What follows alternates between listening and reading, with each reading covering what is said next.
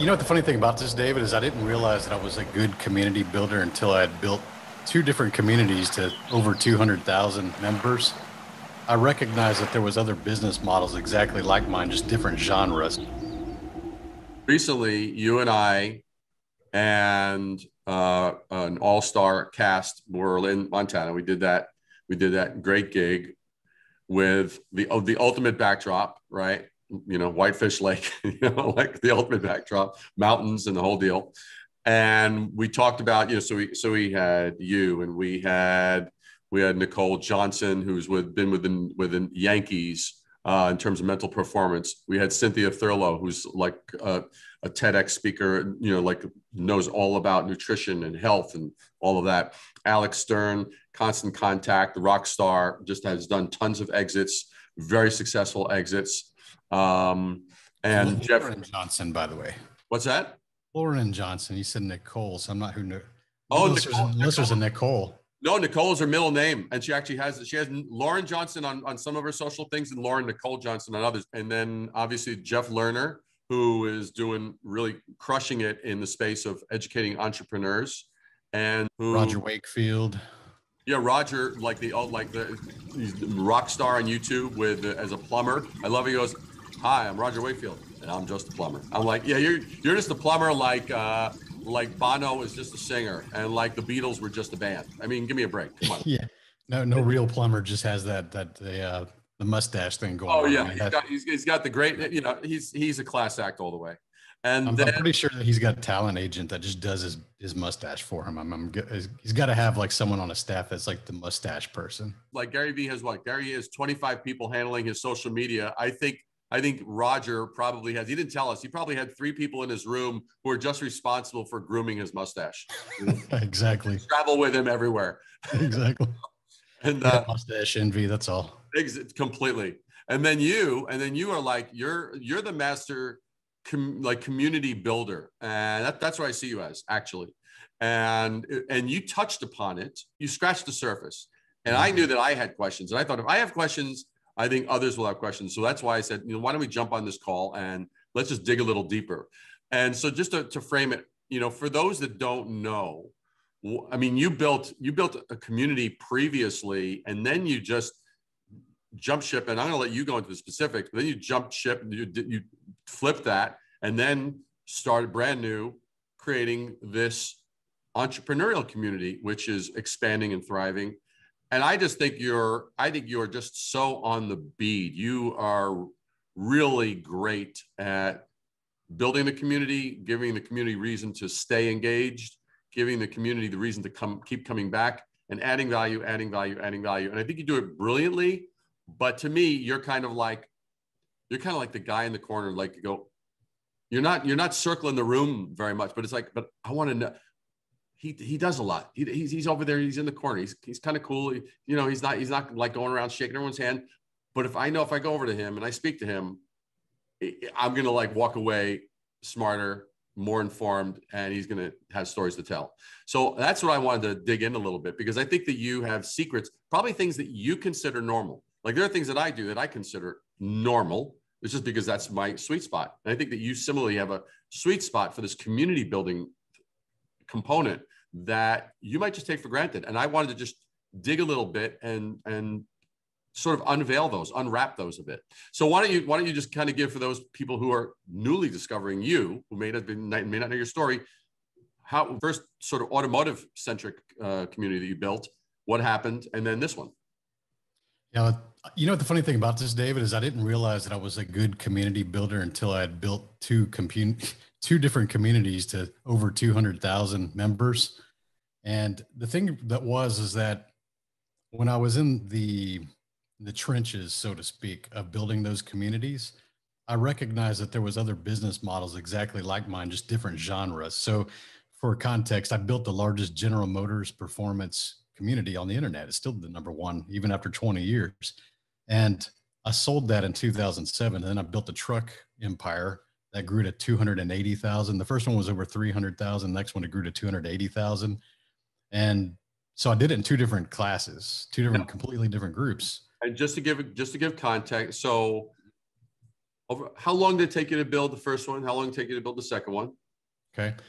First one, we achieved the first 100,000 members probably by the end of year 2. Incredible. Yeah. And so me being in that space, the automotive community, the forum groups, those things like that, I started to look around, and there's 50 other sites that are equally big. So you just kind of think like you're just like them, and we were admittedly one of the bigger ones, obviously, of all of them. But when you see other people doing it at the same level, you kind of just don't give yourself a whole lot of credit, right? And then when you start to step out in the real world where people aren't building 100,000 plus communities, you realize like, okay, that was a unique skill set or a unique methodology that I had to employ to be able to do that. And then it was really like 10 years later, dude, that I started to realize like, I don't see many people doing this very well. I see a lot of people trying. When Facebook rolled out groups, everybody went and created a Facebook group, everyone. And most of them made it to maybe 100 members, and they just really lost momentum, lost steam. And they go, hey, I guess this isn't for me. I'm going to go back to the feed, or I'm going to switch platforms. And I built those communities, and the one I got right now is about 4,000 entrepreneurs, but I really built this one passively rather than aggressively. The other ways I built was very aggressive.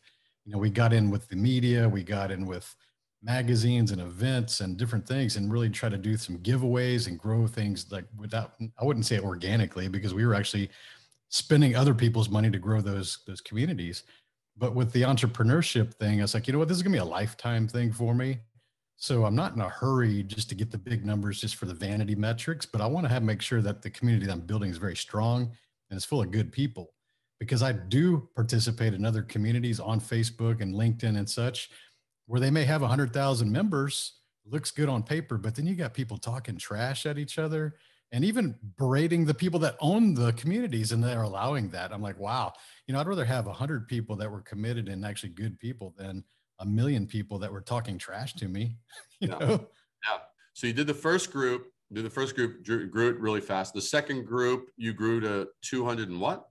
280,000. Over what window of time? Probably about a year and a half. That's like that's $250,000 over a year. That's wild. So I'm assuming you took what you learned in the first group and you to really, because that seems like hyper growth to me. That seems really fast. Yeah, absolutely. But when you own the website and you have access to the server logs, you can see the activity. You can see who's logging in with an actual account, and you can see what we would call as lurkers. So for a context of today's frame, that would be maybe the unique IP addresses that visit your website on a daily basis. You can monitor that if you put the right apps in place to do that. Maybe you have Google Analytics in the background monitoring that for you, so you can see unique visits per day. But if you have some kind of a way for people to log into their actual accounts, you can also see how many do that per day. And you can just do the math, and you go realize that early on, we realized that, okay, well, only about 50% of the people that visit our website, because it was free to be able to view it, you can get all the privileges of being a user, a content consumer, rather than having to log in. Because a lot of people, even back then, didn't like giving their email addresses out and stuff like that. So we said, okay, damn it. In order for us to be able to attract more advertising revenue, we need to prove that we have more eyeballs logging in with actual accounts. So how do we get those people that are lurking to sign up? And I said, well, what would it take for me to sign up? We hear about lead magnets and all those kind of things nowadays. Like, we created that 20 years ago. This was not something new that people are like, oh my God, it's a funnel and it's lead magnet and it's going to go to. It's like, dude, we've been doing this for 20 years. This is like not new. Terminology is different, but the methodology is it's not different at all. So I said, okay, what is going to get me off of this keyboard to be able to log in? And said, well, what if we did giveaways? What if we find some gift certificates or just something of good value that people may win if they're a member, and only members can win?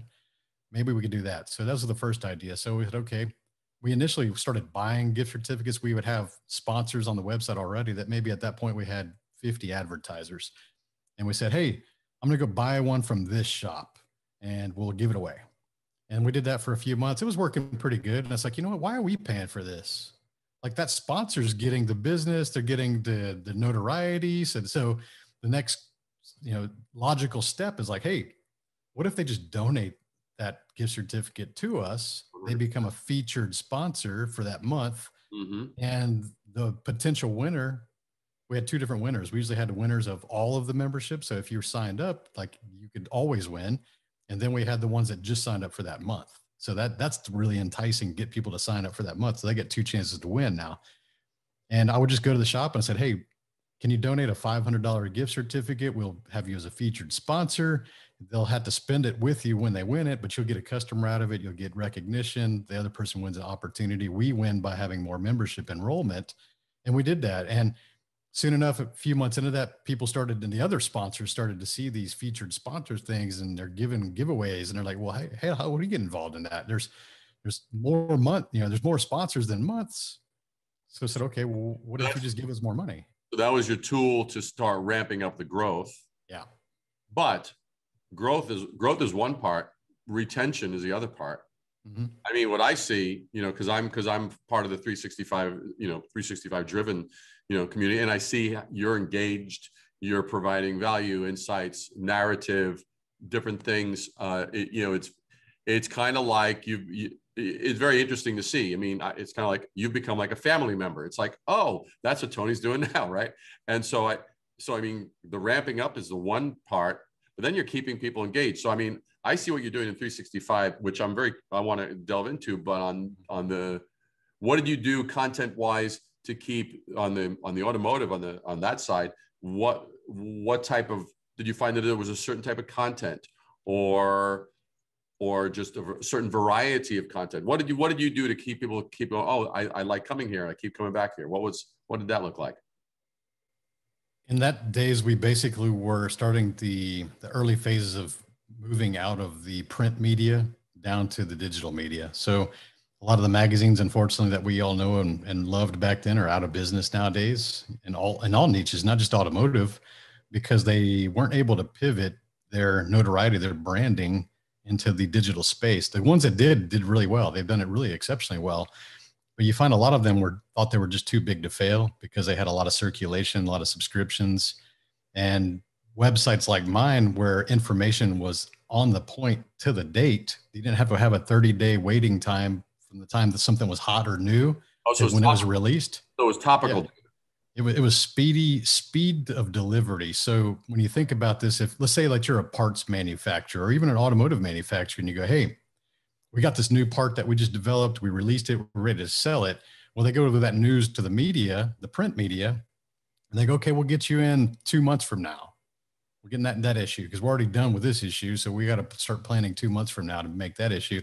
So you had to wait 60 days for your hot item that you wanted to start selling right away to be printed. And they could go to my website and actually log in with a user account that's really representing their brand, announce it that day, and start making sales that day, like literally minutes after they made the post. So it wasn't really too much hard of a logic there to understand that, wow, these digital guys charge us less, because back then a full page ad in a magazine was about $8,000 to $10,000, and we were charging initially about $150 a month. And so no brainer. Think about it. It was like a no brainer. We got it fast. We can actually interact with people back and forth, and they can give us comments, and they can give us negative and positive comments about the things we're creating, and we can roll that back into the R&D and go make a better product. And we can have people that are testing it as a user and giving us real feedback and sharing the results. So the digital space was just way better at just getting information out there at a quicker pace, and that's why print media was just lagging behind. They just they were really limited by their technology. So it's unfortunate, but that's how it is. No, I think that's very astute of your part to recognize, I'm all about branding. And so one of the things I talk about is isolating, finding, dialing in, and isolating the things that are hiding in plain sight. And I think that's what you did. You found immediacy. Immediacy was this thing hiding in plain sight. You could deliver on immediacy that no print medium could. That is brilliant. That's actually very smart, very astute, very simple, but very brilliant. And so I love that. So how did you then take with what you saw and what you learned and built with those prior communities into 365? Now, 365 driven, you started when? May of 2017. May of 2017. So you're going like more of a very, very gradual growth on that one. Yeah. But but from what I'm seeing, I mean, it seems that there's lots of engagement. Seems like there's a really strong. It seems like a very strong. Like people are engaged. They're coming back, etc. What lessons are you applying? What are you doing? Because you jumped into a brand new space. It was not automotive. It was bang, entrepreneurs, right? And there's no shortage of entrepreneurial communities and, you know, startup communities and different communities geared toward business. What was your way of going in there and making your dent, making your mark? There's a lot of takeaways that I learned from managing those large communities is that one, you have to remove the cancer from your organization. You have to remove the cancer from your membership. And I see a lot of people fail at this in a big way because they don't have a thick enough skin, or they're just really trying to avoid those confrontational conversations or negative things. And they just let these negative people who attack other people in their group or just talk trash or just troll, they allow that to go on because they just want to make sure they have the membership to make it look good on the vanity metrics. But for me as a community leader, I'm not looking for followers. I'm looking for actual community, people that will interact with each other, become lifelong friends. I've been a part of marriages and divorces and all kinds of things because of the communities I've built, and I build lifelong friends. And that's the thing, is that as a community member, I want everybody that's in my community to become best friends. I want them all to become best friends. And how do I do that? Is, well, I facilitate conversations that get them to engage, but they will not engage if there's a bunch of negative people and people talking trash and trolling them with every response, because I've seen some really good ideas for communities just get ruined by not even a lot of people, probably 3 or 4 people that are just like these jerks that always step in and make fun of stuff, or they put the little laughy smiley thing on people making fun of their stuff, or they say things like, why would you ask that in here? Like, you should use Google. Like, that's a rookie question. You know, like, people allow that in their groups. What happens is the people who do like to contribute and do like to participate will hang out in the back rafters and just watch, because they're not going to engage. Because why wouldn't just, if you made $1 million business, why would you want some jackass trying to respond to you and trolling you when you don't even have to respond? So you got to be good at identifying those people quickly, doing a little corrective action. You always want to reprimand, sometimes in public, but always try to do it privately first to give them a chance. Say, hey, that's not really something we allow in this group. If you do it again, we're just going to remove you. And I don't care who it is, dude. It could be my mother and I would still remove her. It could be your best friend. I would still remove them. So you don't have to have a tolerance for that. And when you allow that, you basically crush the culture. There's nothing left with your community, because they're like, this isn't a safe place to hang out. I don't want to participate because these jackasses are going to say negative things and troll me. So why am I here again? Right. And even in a car thing, you can imagine 200,000+, 300,000+ car guys that like to race. You know, there's some egos and, you know, alpha stuff and all these things. And like, that was a proving grounds. Like, if you can manage a group that size and also have the right staff in place that keep their eyeballs on all these different forums that are in that forum, and understand that, hey, we don't allow these things, and here's the things to look for. And they would just ban these people. It's like, hey, we don't, if they're going to show their ass that bad, just ban them. They don't need to be here. We don't want them here. And by doing that, that creates the engagement, that creates the content creation, that gets them more involved. It's more enjoyable, first of all, just to browse through and see not people just talking trash to each other. And so you take that into an entrepreneurship group. And the best way to do that is to start with a small group. I started with 30 people in the group. I was literally went on my timeline and I said, hey guys, I'm writing a book about entrepreneurship. I don't know how many of you are entrepreneurs are interested in joining a group, but I'm going to build a small group of entrepreneurs. We're going to talk about topics around business ownership and scaling and maybe even exiting if you're into that. And I was thinking it's going to be like 10 people sign up, but I had about 30 people from just my Facebook timeline back then. May have been 1,500 total friends at the time. And they said, hey, that sounds interesting. You know, I'm not a business owner yet, or I want, you know, they're all different levels. You know, somebody built 7 and 8 figure companies, like, yeah, cool. I'll hang out and do that. So I started with a small group, 30 people. And that's how you establish the culture. Because when you have a small group, it's a lot easier to manage. Here's what we're going to do in this group. Here's what we're not going to allow in this group. You're not going to spam this group. You're not going to do this. We're not going to get people to sign up for your lead magnets in here. You're not going to just post these stupid motivational quotes that have no context or meaning behind them. Like, we want legit entrepreneurship discussions, the good and the bad, not just all rah, rah, rah, let's win. We don't want that. We want the real deal. Like, if you're going through things, you need help, you need some guidance from people, post it up and we're going to give you the results. So that's easy to establish when you have a small group, and it's easy to pick out the negative apples and kick them out sooner. And I see that there was some people early on that I had to kick out. They start out initially good, but you could tell they're kind of like the closet hater.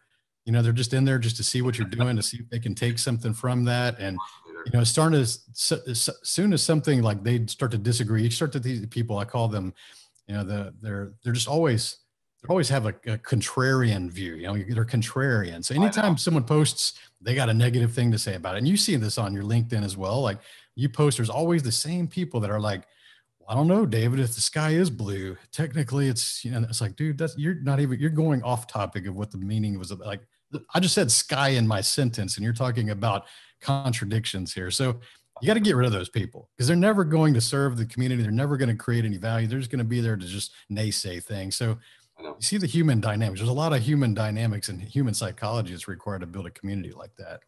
For me, it's a big takeaway is you're not just forming a group. You're forming a group while at the same time going, okay, yes, I'm going to be your host. Yes, I'm going to be the bouncer. Yes, I'm going to be a guy at the front door who says, no, you're underage or whatever. Yeah. Right? You know? True. It's true. All true. And so I see, I mean, that to me is the difference. You're not, I think a lot of what I see is there's a lot who are like, you know, they're always in the spotlight and all this kind of stuff. And to me, you're spotlighting this area of interest. And I think that's probably is the most noticeable difference. You're spotlighting this area of interest and creating a forum for that to be the topic of interest. Mm-hmm. And you happen to be the person initiating it. Whereas some others will be like, hey, blah, blah, blah, blah, blah, blah, me, and blah, blah, blah, blah, blah, me, and da, da, da, da, da, me. You know, it's like, wait a second. Yeah. You know, there's not enough oxygen in the room for that kind of treatment. So, no, I love that. And now, and so for those that don't know, I mean, so, you know, so Tony and I, we were introduced by a mutual acquaintance who said, oh, you got Tony, you got to interview David. He's like really good. Da, da, da, da. So Tony gets a lot of these pitches because of his podcast. Then he, you know, we kind of just exchange. The chemistry felt good. Da, da, da, da, da. We had a really, I loved the podcast because to me, Tony is very down to earth. You know, it's like if you don't know him, I think I heard one person say, you know, Tony's kind of like sort of serious and quiet. I said, serious or quiet? I said, if you don't hang out with him, if you spend maybe 1 minute with him, he is. But if you actually just hang out and did it, he's right in there. He's like, you know, boom, boom. He'll give and take and punch and throw and just will out prank each other and do all that kind of stuff. And then that grew to having this recent gig in Montana, which was awesome. And for those that didn't know about it, so it was great. I know you had limited to 40 entrepreneurs. It was a very small, intimate venue. 32 or 34, I think it was 34. I actually ultimately ended up attending because I know there were some last minute arrivals. Right. So 34 were there. We had a great time, a great venue. I didn't know your criteria. So I didn't know any of the speakers other than you. So I was coming to meet them and hang out with them and break bread with them, you know, like, and so it was just interesting to know. And they all had a different chemistry, a different level of how many years they've been in experience and different places. But when I stepped back, I said, well, you know, there's roughly probably about between $8 to $10 billion worth of street smarts in this lineup. $8 to $10 billion worth of actual intelligence here that people could tap into. But it was tapped into in a very organic, intimate way. And even with that one night that we started, the first, I guess it was Saturday night, where everybody got a chance to meet and we all sat down. It was kind of like a campfire, you know, chat. You know?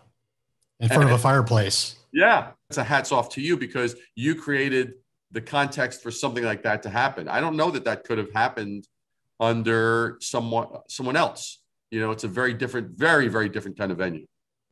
Yeah. The speakers, there's a good strategy behind that. So, thank you for recognizing that, but you know, they're all high performers. Everyone that was on that stage was exceptional at what they do. And I have a little bit of a cheat sheet behind that because as a podcast host, I also know which episodes get downloaded the most. So that's a starting base. So I can easily pull the top 20 episodes and see like, why were they so interested in these top 20 people? And you know what? It's not always the people with the biggest influence and the biggest names and all that.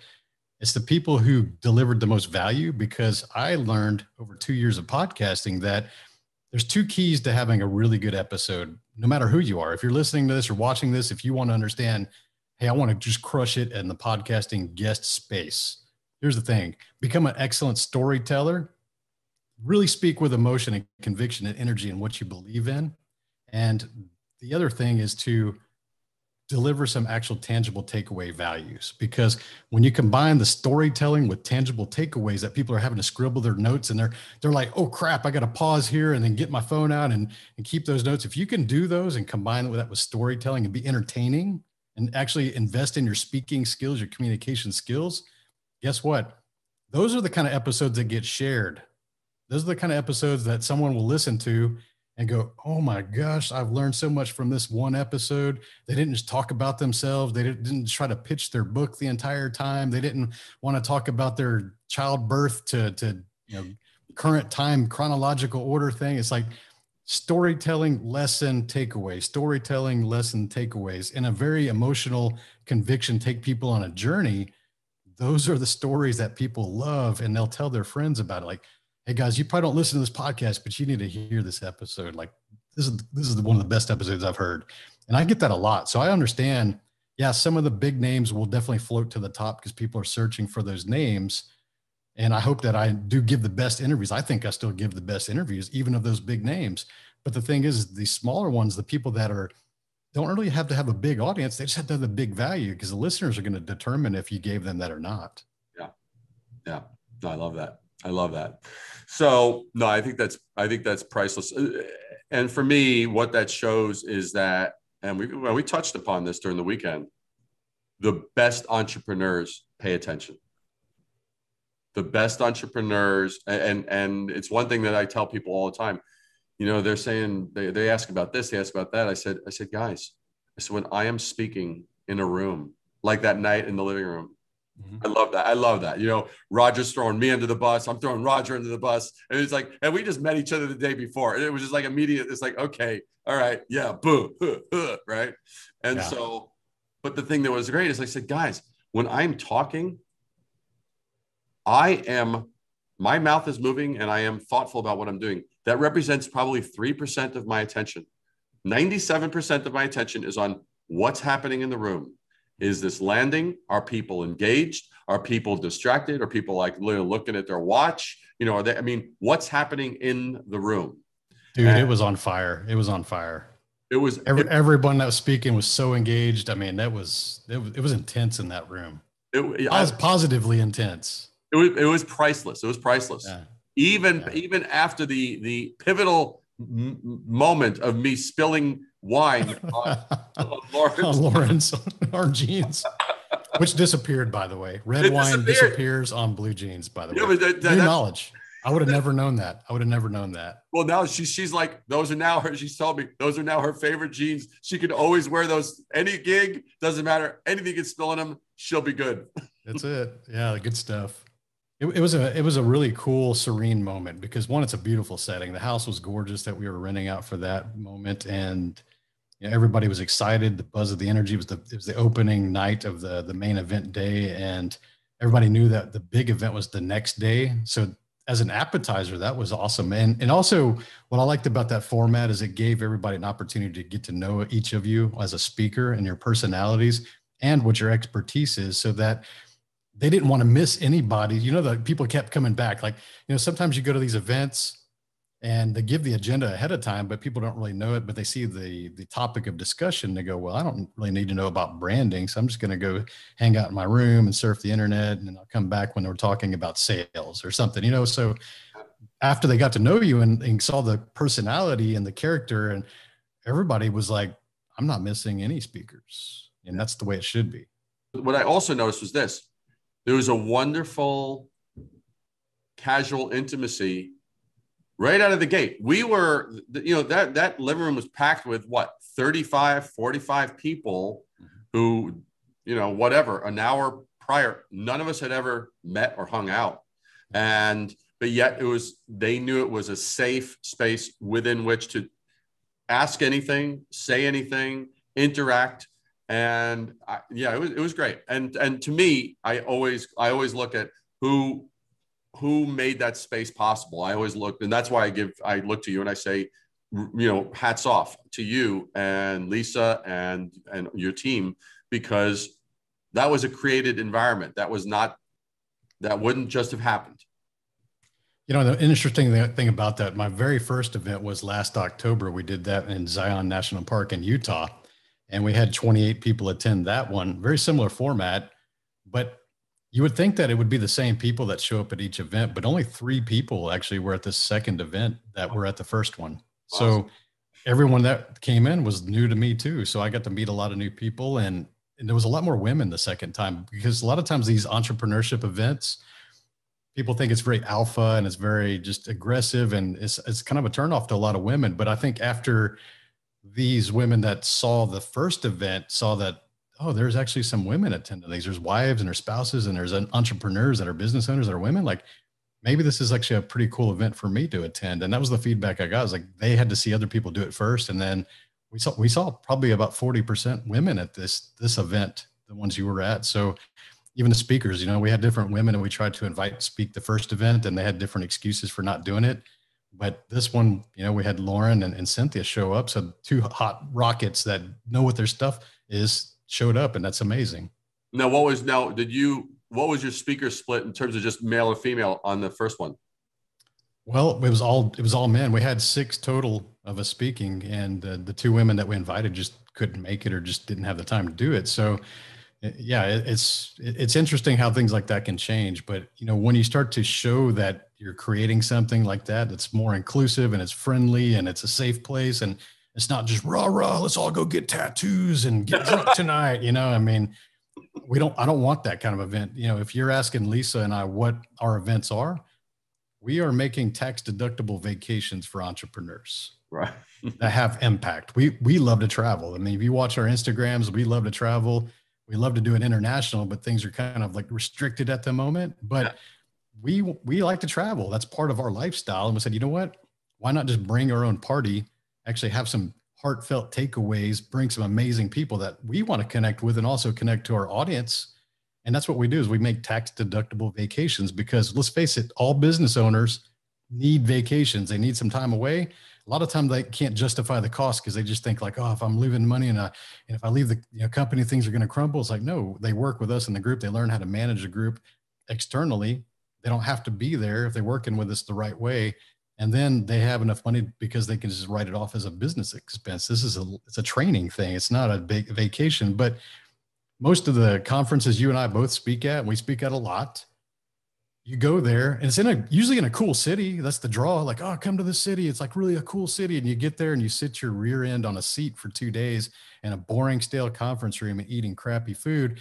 And then you don't have time to even look at the city. And then you're back out on the next flight. And it's like, why are we having this cool city if we never even got to explore it or use it as a tourist or even feel like we were visiting that city? We're just visiting a conference room that looks the same as any other hotel and so me as a speaker, I was like, if I'm going to have events, I only want cool backdrops, because we're going to video this stuff. And I know that speakers really lack having good footage of them speaking and performing. So as a speaker, a little selfishly, I want cool backdrops. We had a beautiful lake in the backdrop of this one. The last one, we had a beautiful canyon in the background of the speakers. So I try to think about where can we speak that's going to get the speakers really motivated to want to be there, because they're going to see this cool venue. And also as the audience, like, why would you want to look in a boring, stale conference room for 2 days sometimes and drink crappy coffee and eat crappy food? And that's terrible, but that's how most business conferences are. Yeah. No, I love that. I love that. So I think this is priceless. Let me ask you, so if you were to give, let's say, your top 3 recommendations, like things that are probably overlooked or taken for granted with regard to building a community, what would you advise someone to do?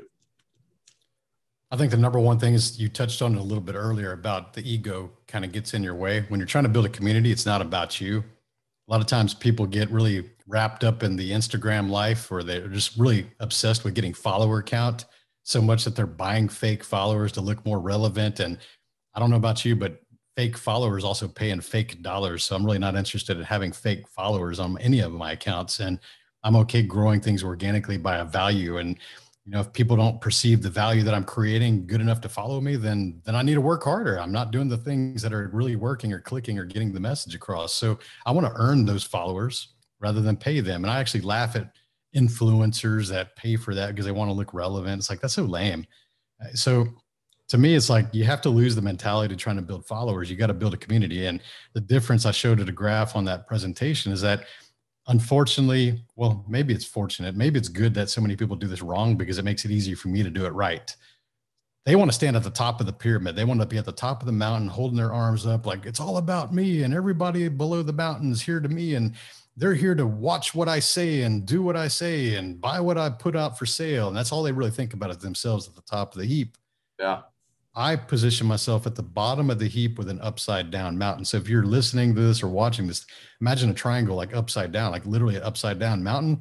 I'm standing on the ground holding that thing up with my arms up. I still got my arms up, but I'm holding that community up. Well, that's me at the base. Well, that aligns to that little analogy I used earlier in terms of like, yeah, you're the host and you're the bouncer and you're the guy who says, no, sorry.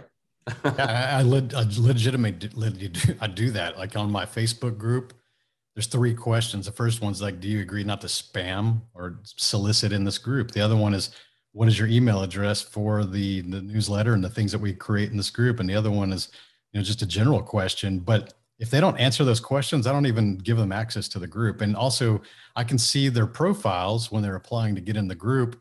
And if they're from some country that's known for scamming, or they're a member of 500 groups and they're just spammers, it's like, dude, I'm not letting these people out. I try my best to curate who is going to fit in this culture, and that's the way I do is I try to like you said, literally the bouncer at the door, like, nope, that's a fake ID. Like, nope, you're not even using your profile photo. Sorry, my audience doesn't have conversations with kitty cats as a profile picture, so you're not going to be in here.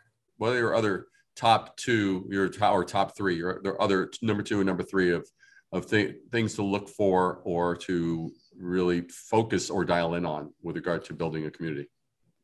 They had to have the reason to keep coming back. They had to have the value proposition. So if you're not getting any interesting content or learning things or even video content, because a lot of things like, for example, the content that you create, David, you're always making these really cool videos, but it's not about you. You're actually teaching things, or you have a perspective that you're sharing in each of those things. So if people are to watch every single one of your videos, they're going to get a little bit of a takeaway, or they're going to learn about a different perspective or something that's going to challenge a belief they have. So you got to make sure that you're creating content that people will read or click on. So if you're good at copywriting or creating video, use those skills. And if you don't have those skills, go hire someone that does have that skills to create that content for you, because although it may be a free membership, they need to have a higher value perception than free, right? So if you're giving really good value and it's free, they're going to keep coming back.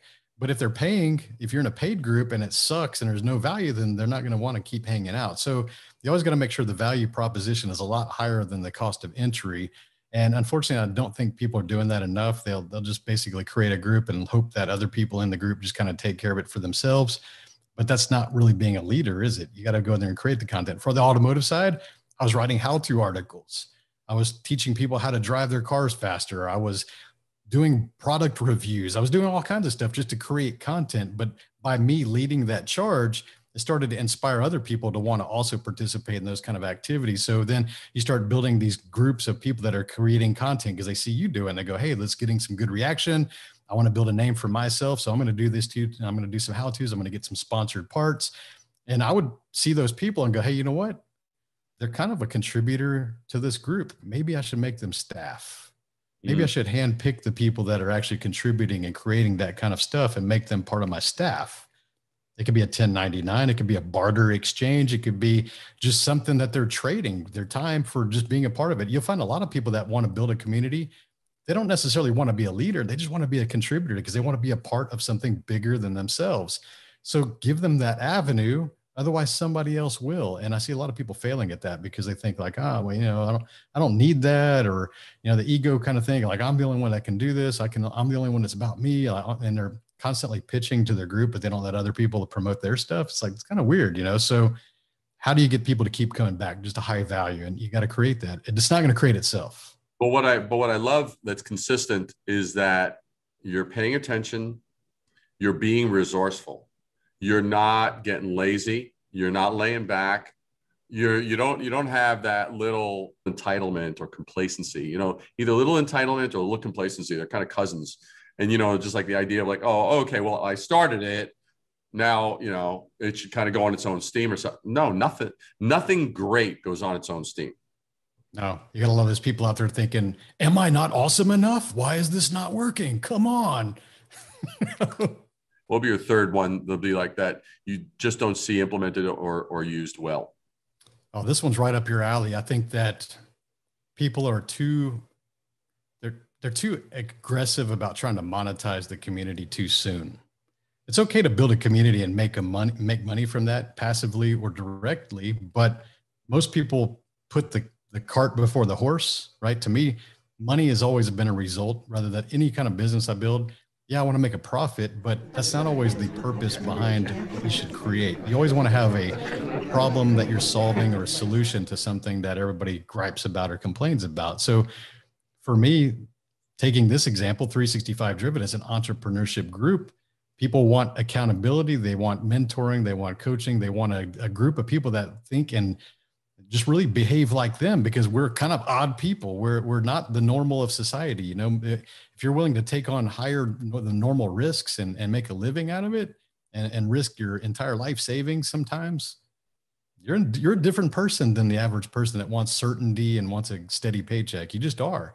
Yeah. And when you hang out with people who aspire to be average, they're only going to validate average, and they're going to look at you and go, are you sure you want to do that? They're just going to be naysayers and not really support what you do.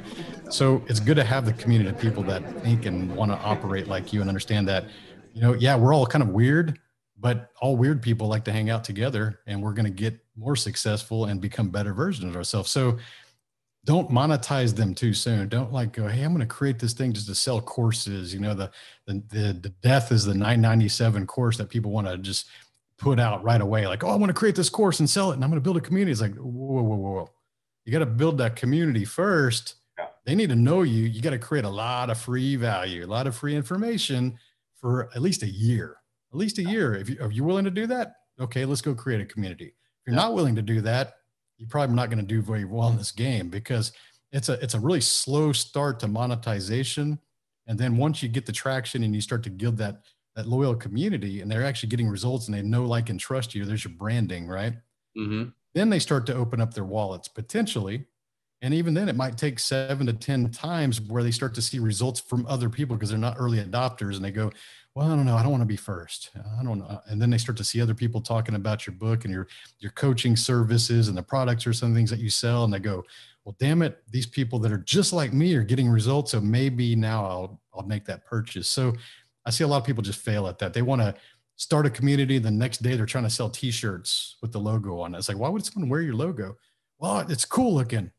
Yeah, but they don't believe in anything behind that logo. Why would they wear that logo? It doesn't make any sense to them. It's like you trying to sell bumper stickers that don't mean anything to the person putting it on their vehicle, right? So they had to understand what the purpose is behind it, what it stands for, ask themselves the hard question, do I stand for the same thing? And then they start to get the results, and then they'll support it. They're not going to support it until they get the results from what they're learning from you. Totally. So here's the last thing that I'm curious, just to bring it all together, because here's the pieces that I see, and I'm curious in light of what you just covered. So you've got 365 Driven. You have the Facebook group. You have like 3.8 thousand members that are part of it, and you have that. You also have those that are members who actually subscribe to the annual service. Mm-hmm. So what came first? What came second? How did that work? Just so to help connect all those dots. Yeah, the 365 Driven Society is the paid group, and it's really a low ticket entry. It's $365 for an entire year, so literally $1 a day. Yep. And the funny thing is when I first pitched this to one of my business coaches, he was like, you sure you want to make $1 a day group? That's like, you're not going to make any money in this. And what he didn't understand is lifetime value, right? So the dollar a day is really a differentiator to just take the cream of the crop out of the people who just talk a lot, right? Because let's be real, anybody can afford $365 for a year. Anybody, like even if you're begging money on the street corner, you can probably make that in 2 days at the right intersection. So I said, okay, but I build massive communities. I'm not trying to make maximum transaction value on individuals. Like some people like, oh, it's, 365 a month or 365 a week, or, there's all different multiples I could have done. But I was like, I want to build a community with millions of people. So why would I try to make 1,000 plus on everybody that wants to be a part of this? So I built the free group first. It's about 3,000 members at that time. And I said, hey, the free group being the Facebook group. Yeah. Okay. We call that 365 driven entrepreneurs. Okay. So that group grew first. And then I started to have people asking me for more access, right? Like, hey, can we ask you questions? Can I pick your brain? All these kind of things. And I said, what if I just make a group where they can ask those questions in the group and I'll be happy to answer that. So they can get me access. It's not live. It's just on my time, my schedule, but I'll bring in and we'll do interviews. Like, so if I'm doing a podcast interview and my guest agrees to it, we'll do it live inside the group. And if there's time for that guest, we'll do some Q&A, but they won't get that unless they're in that paid group. So it's a little bit of a value add. And then sometimes we'll do live videos like this and we'll teach people things. And so it was a way just really to take that people that were really interactive and being participant in the group out of the major group and give them a little bit special privileges or behind the scenes kind of thing, behind the velvet rope type situation. And that's really worked pretty well. It's just over 200 people in that group, and I'm not growing it like crazy and running ads and stuff. Just people ask about it, they get value, they go, cool, and they get referred into that. So again, it's not about trying to make a maximum transaction, because I know from that group, if they make $365 purchase from me and they keep getting value from that, they're probably going to hire me for a coaching perspective, which can approach 6 figures in a year, or they're going to join my events or do things or just help me grow the movement. So you got to think of things in lifetime value. To quit trying to just maximize transactions on one purchase. Right. Now there's the large group that's free. Yeah. There's a $365 group. That's the society. Right. And then I've got my mastermind groups, which are 8,000 a year. Those are eight people per group. Yep. And I've got the one-on-one coaching at the top of that. And then the live events as well. Gotcha. And so sequentially, so Facebook group was first, then the 365 a year, you only unveiled after a while. And then the events. Yeah. And the coaching was always going on in the background. Very cool. Yeah. No, that's awesome, man. No, you're smart, you're practical, you're observant. What you apply is what I call street smarts. You got your feet on the ground, you're listening. You're not, there are those that they're so blinded by, yeah, but it's a great idea. I call it the beautiful baby syndrome. I'm like, look, I've seen better looking babies. I'm the first one to say it. I've seen better looking babies. Sorry. Well, even the weird context around that, right? You got people out there sitting in the sidelines that want to create some kind of influence strategy and branding, and they want to do things like you and I are doing. Yeah.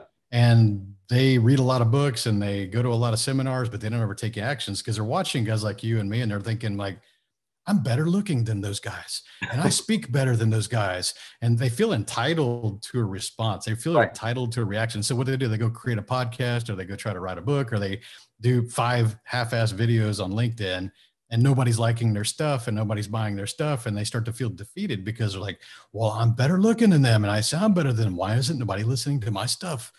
It's because they have the wrong approach. They think it's about the money. It's like, dude, how long did you have to work for free on those content things before you started to see actual fruit of that labor? For me, the book, like for example, the book, it's been 3 years since my book came out. #1 bestseller on Amazon.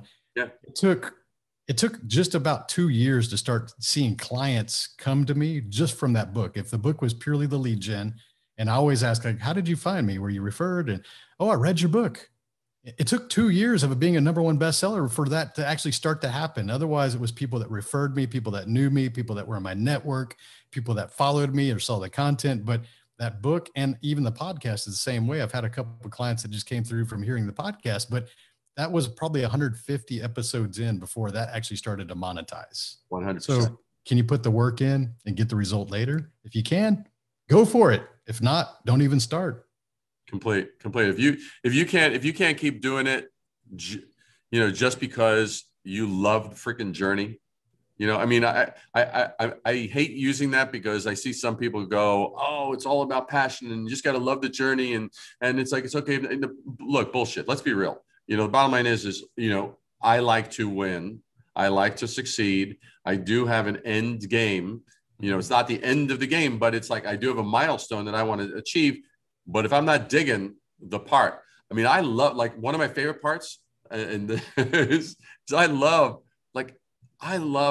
this. I love when I'm speaking to a prospect and they raise the stupidest objections that I could. I love those. I have a ball because to me, that's like, oh, cool. It's like I'm playing, tennis or racquetball with somebody and like, they just gave a really good one. I'm like, you son of a bitch. I'm like, okay, I got to ramp it up. It's like, and I'm like, good. You're making me think. You're making me hustle and sweat some more. And I love that. I mean, to me, that's a blast. And it's the same thing. That's why I love, you just opened the floor when I was speaking in my town. You're like, okay, Q&A. And that thing went on and people just was like, boom, boom, boom, boom, boom. I think we did that for 35 minutes. And I am happiest. I am most comfortable. Give me no safety net. I am happiest there. And you know what? Here's some props to my audience. They brought you some tough questions. They didn't just beat around the bush on the beginner level stuff. Like, they brought it and you gave the answers. Yeah. But that really impressed me. Some of the questions that people were asking were exceptional. I was like, whoa, I'm learning here too. Exactly. All right, man. Well, as always, you're a rock star. I appreciate it. I know that people are going to have value really looking at how to grow, how to ramp up, grow, and support their community and serve their community. And thanks, my man. You are a rock star. Oh, and by the way, when I got back, this was a complete mind blow. When I got back, one of the people from my masterclass had shipped me this. This was sitting outside my office. It was like they gave me this. Had I had this, I would have brought this out to Montana. Oh, man. Literally, but it's like, I mean, this sucker's made with studs and the whole deal. I was like, oh, give me a break. This is out of control. That's hilarious. But that's the kind of fun stuff of having community and serving people. So, all right, man. Well, as always, Rockstar, give my regards to Lisa and Anthony, and we will connect up very, very soon. I am sure we'll figure out some excuse to cause trouble someplace. There we go, man. Looking forward to it, dude.